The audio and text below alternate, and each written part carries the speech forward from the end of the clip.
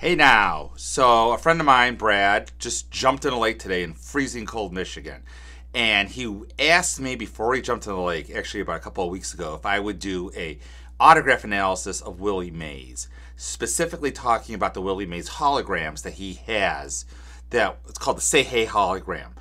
Now, Willie Mays is the oldest living Hall of Famer, I believe, currently. And what's interesting about Willie Mays is his autograph has changed for the worse, unfortunately, so much between when he first entered even the Negro Leagues in 1948 till today, although he hasn't signed in a couple of years. Rumor is he's now completely blind. But I want to talk about the COA, the Willie Mays COA, and all the issues with it. And that also leads to the Barry Bonds COA, because they go hand in hand. Because long story short with the COAs, the Willie Mays Say Hey COA, it says Say Hey right on it. It started out good a long time ago. But what happened is someone got really smart saying, we can create these COAs ourselves. Put it on bad Willie Mays autographs, send them in to the TPAs, which is what they started doing. And a few of them got through because I think the TPAs just saw, oh, it's got the Say Hey COA. It was good, so this must be good. Yeah, the COA looks a little different, but they didn't even look at the autograph. They looked at the COA, which is so dangerous. And then, again, those manufacturers of those also, since Barry Bonds is Willie Mays' godson, said, let's do that with Barry Bonds also. And again, this is at the height of Bonds mania when he was breaking the home run record. So before we start, I want to show you two things. Number one is the Willie Mays autograph I actually got in person at Gibraltar Trade Center. Quick little story about this. As you can see, this whole ball is all blue autographs except for Willie Mays. He was never the nicest signer. And I remember getting his autograph, and he gave me the ball. I mean, I handed him the ball. Yeah, there were already some autographs on there, like you can see Rick Farrell's up here. And I asked him to sign in blue. So what does he do? He signs it in black. That's the kind of person Willie Mays is. And I remember getting the ball back. He rolled it across the table. Like, didn't even hand it to me. This is obviously pre-COVID, 1994-ish. Very expensive at the time. I think he was $75. But just never a good person signer as long as I've been around and keeping up with him. So I want to go into that. Then we're going to talk about the Barry Bonds hologram also. And one thing to bring back is this is my Barry Bonds autograph. Again, I bought this pre-steroids. Well, he described it 700 home runs, you can probably see. Now, Barry Bonds, to his credit, his company was one of the first companies to use holograms. So you can see here his hologram is a square hologram. And it also has the MLB hologram on it as well. This is what his hologram looks like without up close. It looks like him swinging like that and running. So put that in the back of your head. Remember that. And we're going to go now and we're going to look online. So how you can not be duped by a Say Hey hologram or a Barry Bonds hologram. So what do you want to look for when you go look for ignore these screens right now, for a Willie Mays autograph? So actually PSA's got a really nice autograph facts on Willie Mays. They got quite a few examples, about 43 on there. And I want to show you what I would look for if I were buying a Willie Mays. And the key in all of it is in the last name, especially the last letter. And the reason why I say that, all the more later signatures, it's like a 4 and a bunch of scribble circles, and they're all pretty same, very easy to forge. So, but the Mays is what changes. So what I look for a lot is this last letter. Ideally, I want to see an R and not something that looks like a P. Now, I know his last name ends with S. I don't see the S from his later signature. So again, nice R. Here's another one. You see it looks like M-O-R, the M, the O, and the R. Let's look at another one here. Looks like a nice lowercase r here. Everything looks, okay, this is obviously a much older signature now. That looks closer to the S. More recent signature looks like the R. So now let's take a look at some more that I was able to find here. Now I want to show you one more here, and this is where it gets really tough.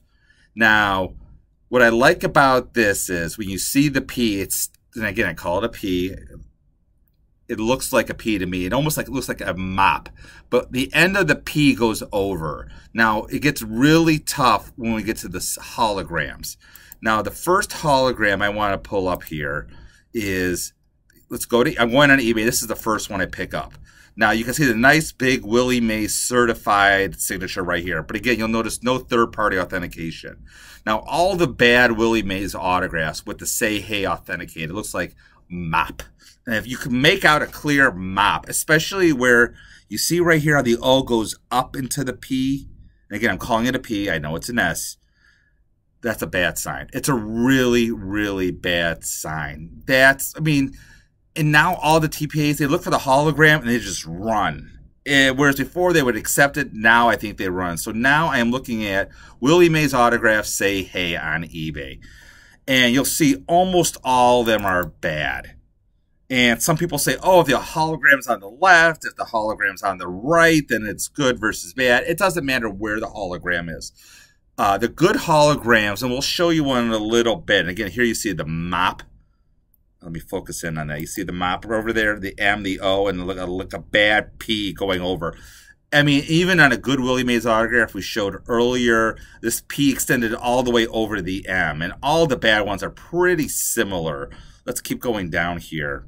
And you'll notice nearly none of these are actually certified by a third-party authentication, just by Say Hey. And unfortunately, a lot of people think the Say Hey is all you need for it to be a good Willie Mays. Who would forge that? Answer is a lot of one. Here is, again, another bad one. And there's something with the Say Hey hologram. Well, this one actually has a PSA sticker on it, but I don't think it's good. Because, again, it's M-O and like the big P. And the little drop down at the end of that P. Let me focus it in right here. Right here, when you see that little drop down, it's almost like a telltale sign to run from the autograph, in my opinion.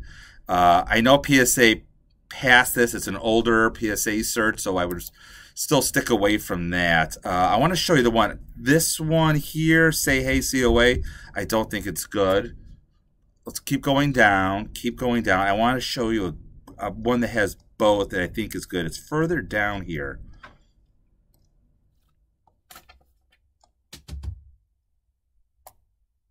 Again, all these, you see the M-O-P, M-O-P, M-O-P. This one here, again, I see the Say Hey hologram. I just run.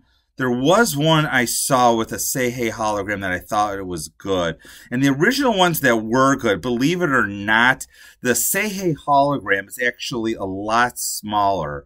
And I thought I saw a baseball with the Say Hey that I thought it was good. Unfortunately, I don't see it right now. Let's take a look at this one. This one, believe it or not, okay, this one I think is good. A real Say Hey hologram. So if you look at the autograph, let's pull it up here. Notice it's not an M-O with a whole P. It still looks like an R, which is really important. So let's keep going down. I want to look at that hologram again. Look how small this Say Hey hologram is. Keep that in mind, and let's compare that again. Let's pull another one up. You see, it doesn't cover most of the panel to a bad one, and it's not real pixelated, that hologram. Whereas you go to almost all the bad ones. I should say all the bad ones. Okay, let's take this one here. The hologram. Look how much bigger that hologram is. Look how it's not nearly as detailed, and it takes up a lot more room. So whoever did the Say Hey authenticated hologram that weren't good, they said, you know what? Let's pick up Barry Bonds. So they go to Barry Bonds, and again, I put Barry Bonds. Let's put COA. I want you to look at all these COAs from the Barry Bonds hologram. They're big and round. Right here. And guess what? This does not match his hologram at all. You can even go to barrybonds.com today, and the hologram you're going to get is a square hologram. Ignore the autograph. Look at this hologram. I don't think any of these holograms are good. They're not going to pass the TPA. And so if you ever want to sell them, I mean, it's pretty much worthless. Even if the autograph was good, the hologram scares people away. The one thing I've seen lately is some people will buy the Willie Mays and the Barry Bonds autographs pretty cheap, and they'll just take off the hologram and hope that a TPA passes it. So really be on the lookout. As I always say, buy the autograph, don't buy the authentication. Hope that helps, and as always, keep collecting.